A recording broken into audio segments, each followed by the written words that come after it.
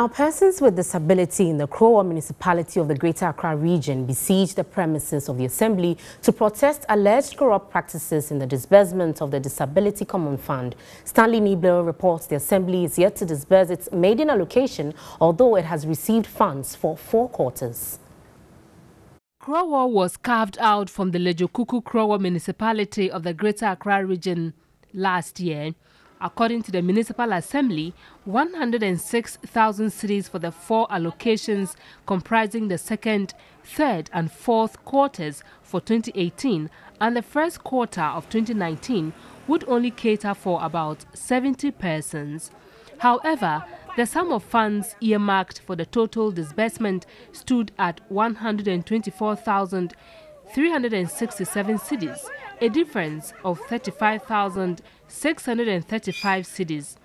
Persons with disability in the municipality accused the assembly of embezzling the funds.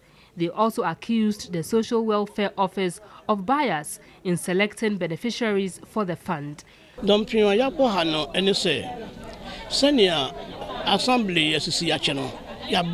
We have messed up here because the assembly has shortchanged us for far too long.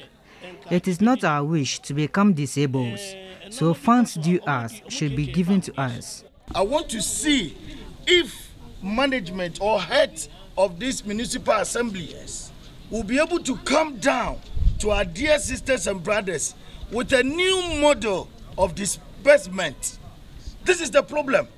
For some PWDs, they are concerned about not being engaged in the procurement process. The Municipal Social Welfare Officer, Evelyn Nangbing's explanation did not go down well with the protesters. Common funds say my emphasis cash and mamu. Yento items ne mamu. Obinsu waha. It took the intervention of the Municipal Chief Executive, Joshua Nibote, to calm the angry PWDs. He assured them of fast-tracking and disbursement process. Under my watch, your money is not going to be missing. We are transparent, we love you and we care.